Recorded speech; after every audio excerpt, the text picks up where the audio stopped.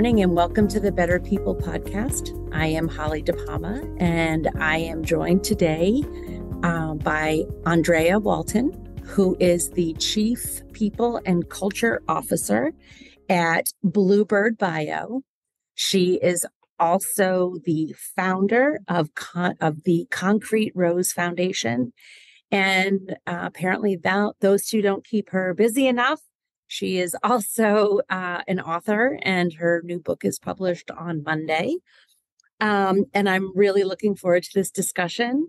Thank you for joining us today, Andrea, and welcome. Thank you, Holly, and thank you so much for the opportunity to come and discuss and have a great time. Really looking forward to the conversation today. Great. So I want to start off with just sort of you sharing with us a little bit of your history to becoming the Chief People and Culture Officer at Bluebird Bio, and a little bit just, about the journey. I love that your background includes, a lot of clearly personal perseverance and big company and maybe some smaller company. Tell us about the journey. Yes, absolutely.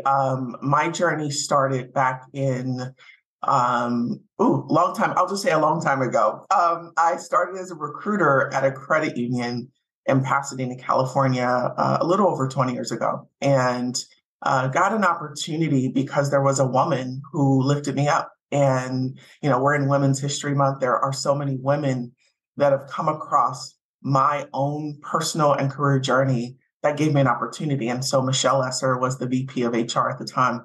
And I started to work in recruiting, did that for a few years. Was at Westcom, went to Coca-Cola, spent almost a couple years at Coca-Cola as a recruiter, got an opportunity to go to Target because I wanted to expand my HR role and not just be a recruiter. And so in that role, I got to lead HR operations, payroll, training, you name it. And it was in a retail environment. So it was like school of hard knocks, working day shift and overnight, and did that for a couple of years. And then Nestle called me, and Nestle USA was based in Glendale, California at the time. I was in Southern California at the time, and it just seemed like the right fit. And I just walked into the Glendale offices and was like, this is exactly where I needed to be. And for almost 8 years, right at 8 years, I spent a good portion of my career learning everything HR, from recruiting to talent management, to being a generalist, to supporting C-suite leaders and helping move a little more than 300 employees from Southern California to Virginia, which is where I sit today. Did that. And then I wanted to get into HR leadership. And so I had an opportunity to leave and go to EdTech. So that allowed me to kind of stretch my wings and get out of the CPG space and get into EdTech, and went to 2U, which is based in Lanham, Maryland, as the vice president of HR, and was there for almost 2 years there as well. And then the opportunity that I've been working my entire career for came, which was Chief People Officer at an EdTech company. And there is where I launched strategically diversity, equity, inclusion strategy. I was able to work across the executive team and partner with the board. And then had an opportunity not too long after. So I was there for about a year and a half. And then Bluebird called me, and I've never worked in biotech. And what's always driven me is purpose-driven organizations. Mm-hmm. And so, I don't want to just go and do the work and collect a check. I want to be involved or making an impact in people's lives. And so I got an opportunity to come to Bluebird, which is a curative gene therapy organization. And have been at Bluebird for almost 7 months. And they're based in Boston. I'm here in DC, so I get up and down. But I've had an opportunity to almost work in every area of human resources. And I've never backed down from an opportunity or a challenge to grow myself. And that's where I am today.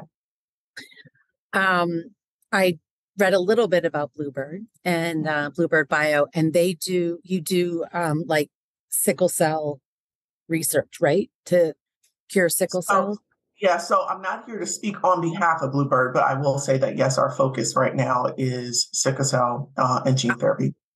I'll tell you, speaking of, you know, Women's History Month Yeah, and strong women and yes, sort of the power that we can help each other in organizations. absolutely. Years ago, the CEO of my organization was a woman whose high school daughter had sickle cell, Oh and my God.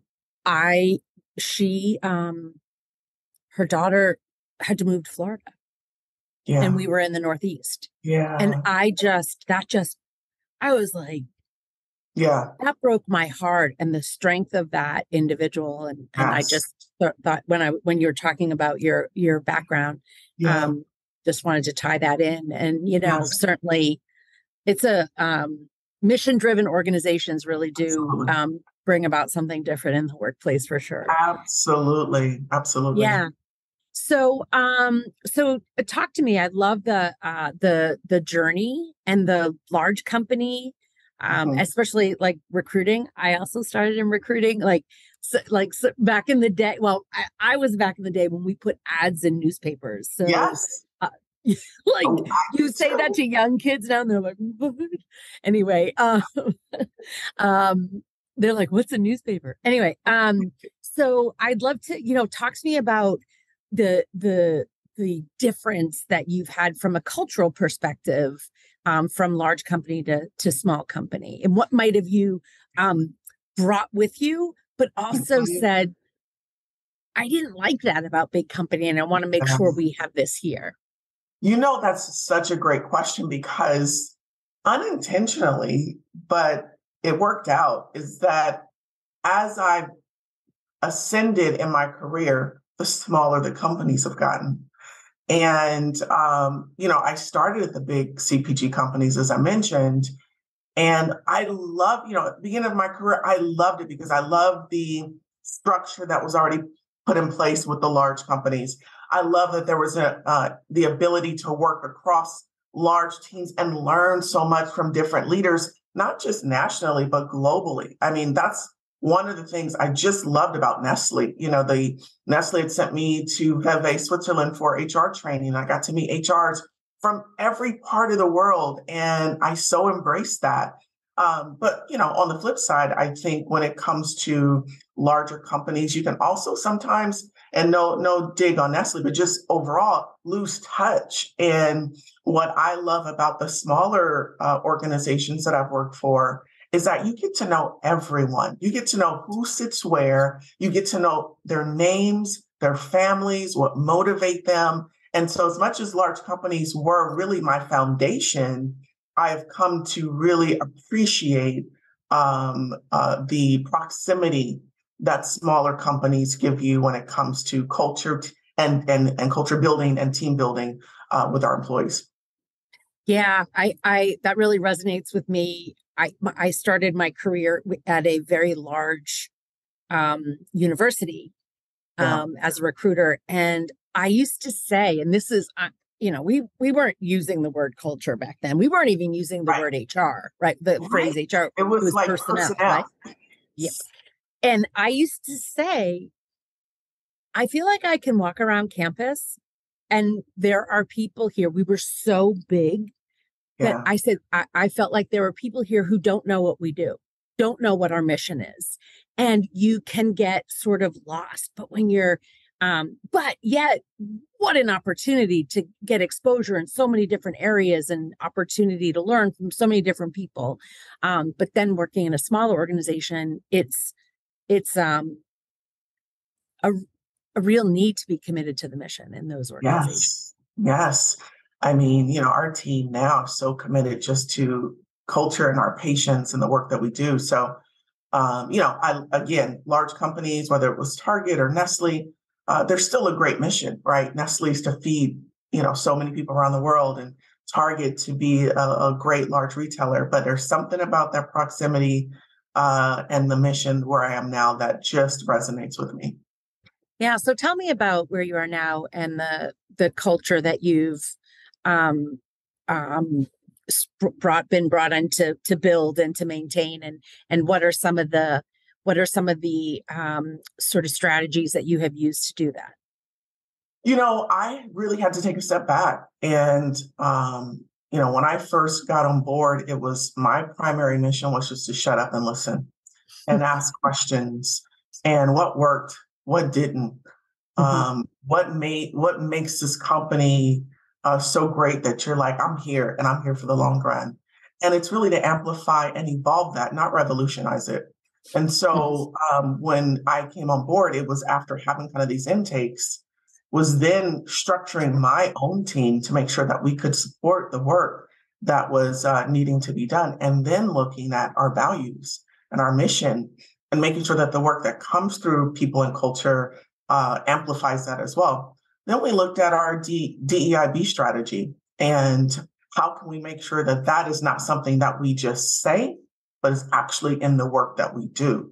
And so really revitalizing that with KPIs and targets to hold us accountable to who we recruit, where we recruit, how we recruit, holding us accountable to our internal steering committee who can oversee this work, providing data on a regular basis, because I want us to be able to use data and insights to help us know how we're closing gaps when it comes to women and underrepresented groups in the organization. So really just taking a hard look, looking at our mission and values and creating strategy and vision that allows us to then start to do the work to bring us closer to where we want to get. Yeah, I love that you mentioned DEIB work. So first of all, when I first heard the B added to DEI, I was like, Yeah. yes, the Yes. belonging piece is Yes. what is that what ties it all Huge. together, right? Huge. Is that Yes. I feel like I belong here. Yes. Is a Yeah. really powerful addition to the statement. Um, Absolutely.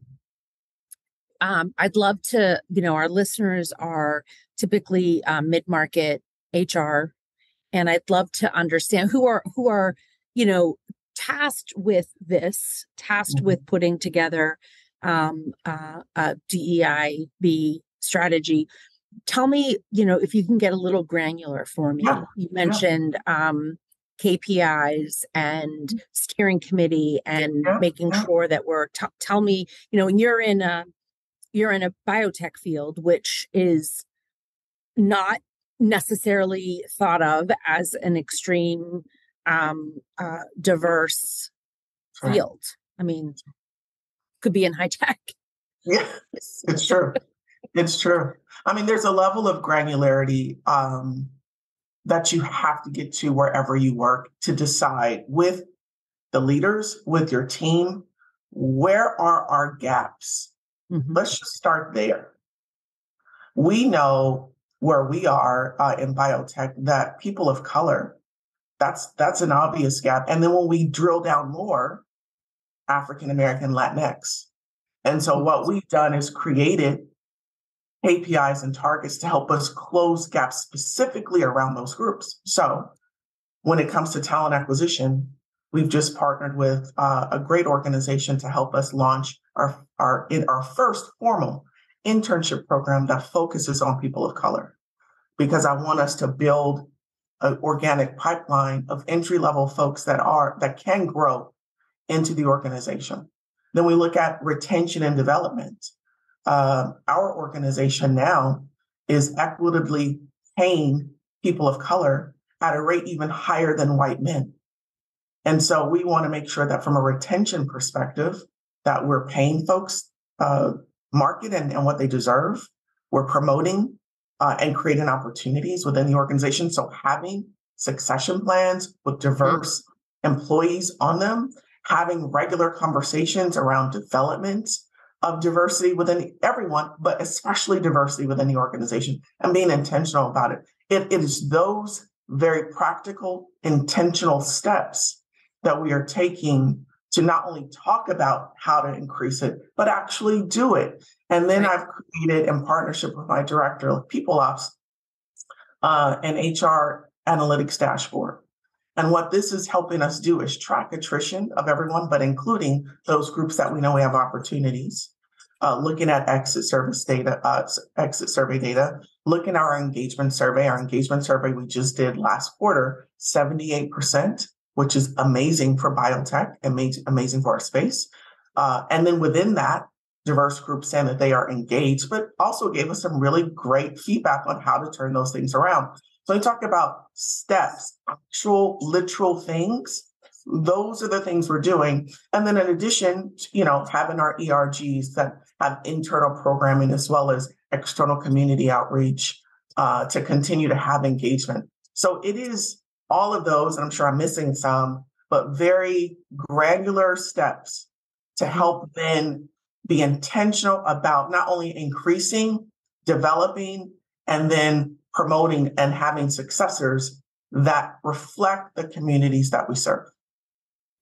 Yeah, you mentioned succession plans and bringing people in sort of, I'm going to use the term with like a career ladder. Yes. And, talk to me about that, because that is something that so many of the organizations with whom I work really struggle with, in terms of it's not always just being a manager, right? It's not that you come in and you do this job and then you manage people that do this job.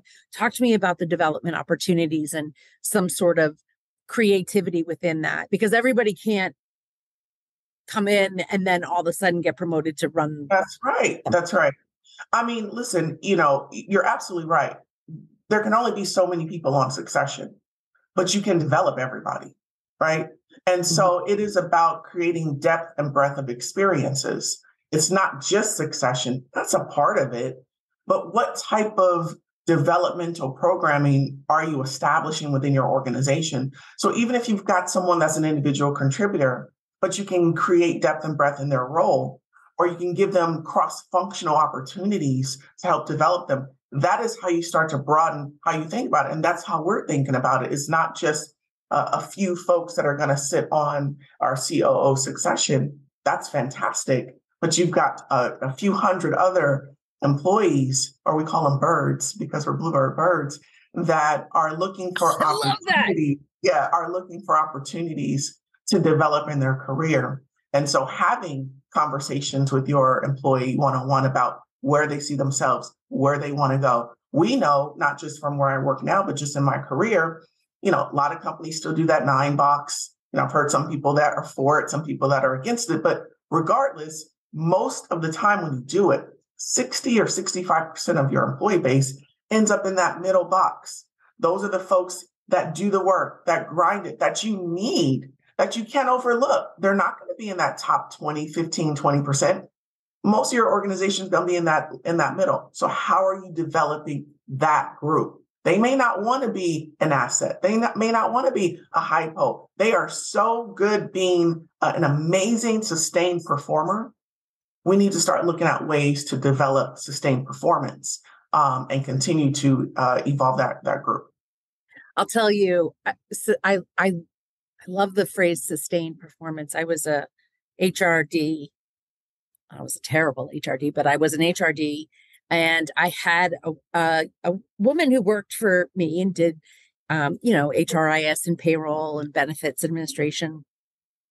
And she was very, very good there. And when she sent an email or she sent any kind of notification, people responded. Like it was really remarkable. And we were, as an organization, talking about succession and talking about development. And I was speaking with her about opportunities to develop and to, sort of move into potentially other roles. And she looked at me and said, "You don't understand. I like what I do.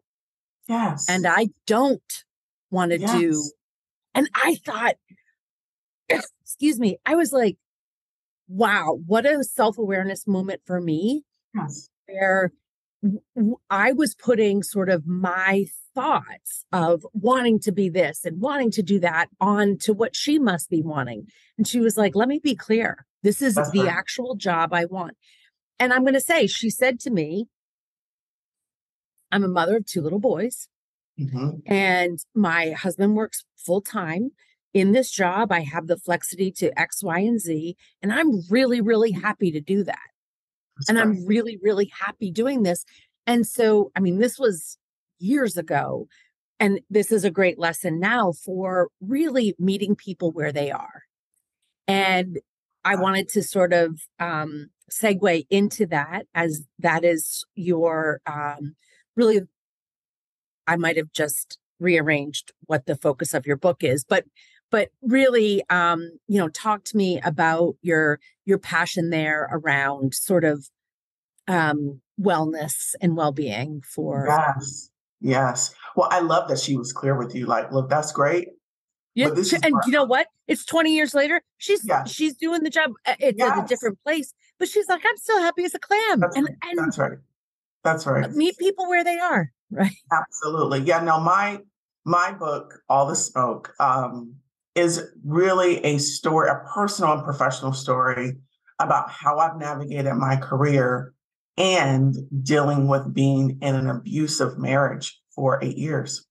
And when you talk about meeting people where they are, this is why I have such a heart and empathy for employees to bring their whole selves to work, because I understand the need to try and figure out this work-life balance. I think I mentioned to you earlier, I don't believe in work-life balance anymore. I believe in work-life integration because it's impossible, I think, to be able to do both 100% all the time. There's just no way.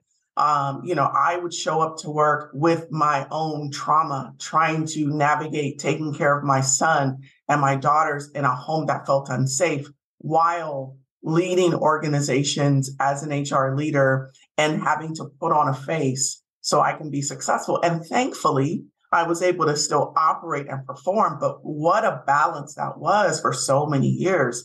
And so when we think about creating space where people you can meet people where they are, and that means making sure that, like from a total rewards perspective, that you have mental health resources, that you provide PTO in kind of ways that folks can have flexible time, because you may have a sick parent, you may have sick kids, you may need to be at soccer practice. It may not be as serious as abuse, but it is the ability to have a life that extends beyond the walls or the virtual walls of the work that you do. And that's important.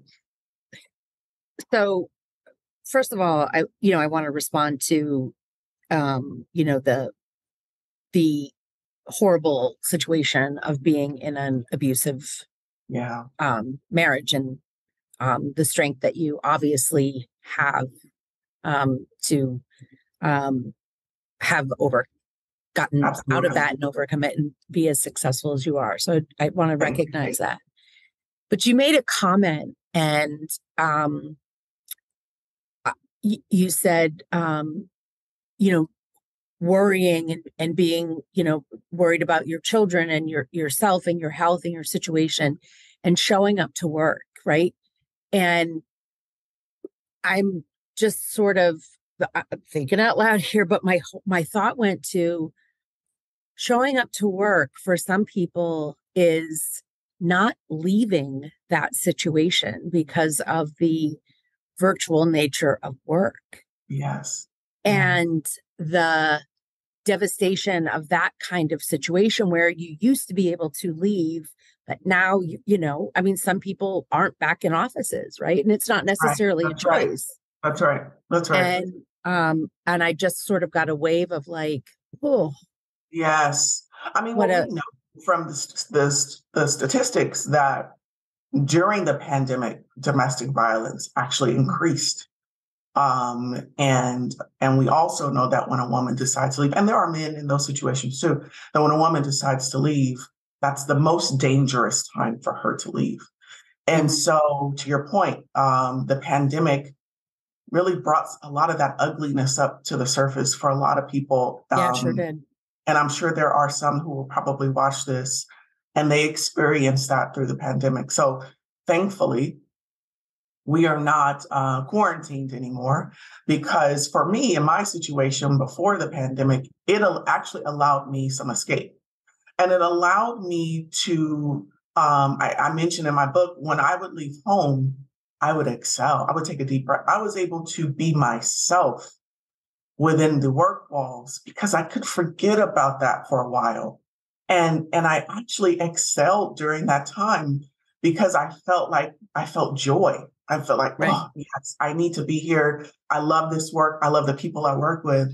And when I would go home, I would pull in the garage, hold my breath, and then go into the house. And so thankfully, we're not quarantining anymore before anyone, and I hope we can put some resources up at the end for any woman or man dealing with any type of domestic abuse situation. You do not have to be in that at all. And there's resources to help. Yeah. Yeah. Powerful. Certainly powerful discussion. I want to sort of end with a question around future of work. What do you, we're coming out of the pandemic, and I think. I know. Are we we're doing like a cha-cha. Right. And lots of employers are wrestling with work from home, not work from home. We want to maintain flexibility, but we want to make sure our people are collaborating. And it's a real challenging time for organizations and leaders in organizations around making decisions. What do you anticipate, or what do you see if you had a crystal ball? What do you think might? Yeah. Great question, and very timely because we're all talking about it still. If I had a crystal ball, I'd say that we will continue to be hybrid. Our organization, what I'm focused on culturally, is more experienced focused hybrid work. So I'm remote. I sit in the DC area. We've got folks that sit in and around the corporate offices. We have employees in 26 states. Folks come in, and we call them anchor days, where they're executive team members in the office. They will come in for that. Or we have team members coming for town halls. It is still very flexible, and we haven't been prescriptive because our engagement of our team is more important than saying be in on these days. Our team is getting the work done. We have lab birds that actually have to be in the lab, so it's harder for them to be hybrid, but we're figuring it out. And I'd say from a crystal ball perspective, it'll continue to be this, but be more clear about what flexible work means, what hybrid work means. But our team's happy and engaged, and that's what makes me happy. Awesome. Well, again, Andrea, I really appreciate the opportunity to meet you, first of all, and talk with you. And I'm looking forward to your book being published. And as I said, folks, walk, don't run to look at the cover of this book. It's beautiful. It's a beautiful cover, and I'm going to enjoy picking it up. So thank you. Thank you very much, Andrea. Again, for your time. Thank you for listening. We hope you got a ton of value out of this episode. Before we go, we want to thank the sponsor of our show, the Mid-Atlantic Employers Association, more commonly referred to as MEA. MEA provides human resources services to hundreds of businesses across numerous industries every day, bridging gaps that restrain innovation and growth. If you need support around people issues, reach out to meainfo.org. Better people, better outcomes.